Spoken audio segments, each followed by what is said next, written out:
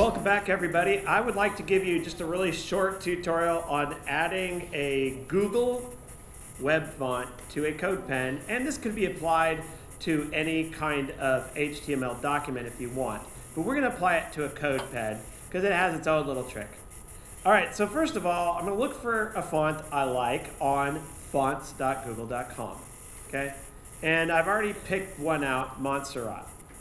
Now, before I go ahead and select it, I wanted to show you what you can do. You click a font and you can scroll down. You can see what it looks like, the different things you can use to style it. And you can scroll down a little bit further, and what they have here is what's called font pairings. And so I can see how it looks with different fonts.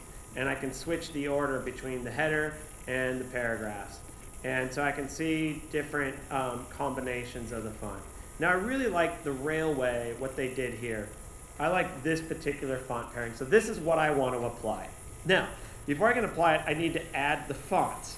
Right away you can see Railway is there, and there's a plus sign. So I click it, that adds Railway, and then I'm going to scroll up until I see the Montserrat. And there it says select this font. Okay, and down here it already says two families selected. So if I click this, it pops up, and we're going to embed both fonts using this link tag.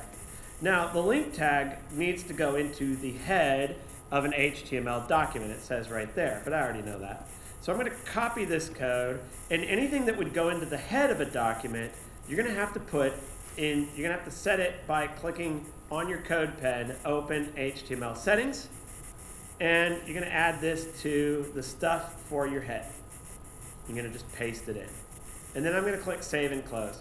So what that does is now I have a connection to that Google web font, but what I want to do is I want to apply the Montserrat for all of my content, and I want to apply the Railway for my headers. So what I'm going to do is go ahead and type out body, which is the tag. This allows me to select everything. And what I want is I want to get that first font that I mentioned, the Montserrat. So if you scroll down here, you're going to see this specify in CSS. So all I have to do is go over here, copy that code. I go into my CodePen, and where it says body, I'm going to right click and I'm going to paste. And so that changes all of my content. So whether it's a header or a paragraph, it gives it that font. Now I want to change the headers. So what I'm going to do is I'm going to select my main headers. I'm going to type H1, comma, H2, comma, H3. I'll even do H4 for good measure. If I do more than an H4, I probably overcoded my headers. So I usually just do H1 through H3, but I'll do H4 for good measure. And so what I do here is I go back, and now I want to apply Railway. So I just copy that there. Right click copy. I go into my CodePen and I paste. Take a look. So do you see that header just changed right there? The header 2. All right, and there you go. It's pretty simple. You just gotta choose your fonts, get your link tag, put it in the head, specify your CSS where you want it to go, and there you have it. Before I go, for those of you that are wondering, what's up with this font family where we have Montserrat and then a comma and then sans serif, and then a comma, Railway, comma, sans serif. Sans serif is basically the default font. And any system, if you see sans serif, it'll pick whatever their default is for sans serif. So you see when I delete the part that says Montserrat, it changes.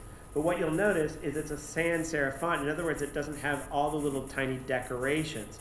Let me show you the difference between sans serif and serif. As soon as I delete the sans and the dash, you'll see now that's what a serif font looks like. And you'll see if you look at it closely, you can see that the font looks a little different. So I'm going to undo and undo, get us back to where we were. And there you have it. All right, thanks for watching.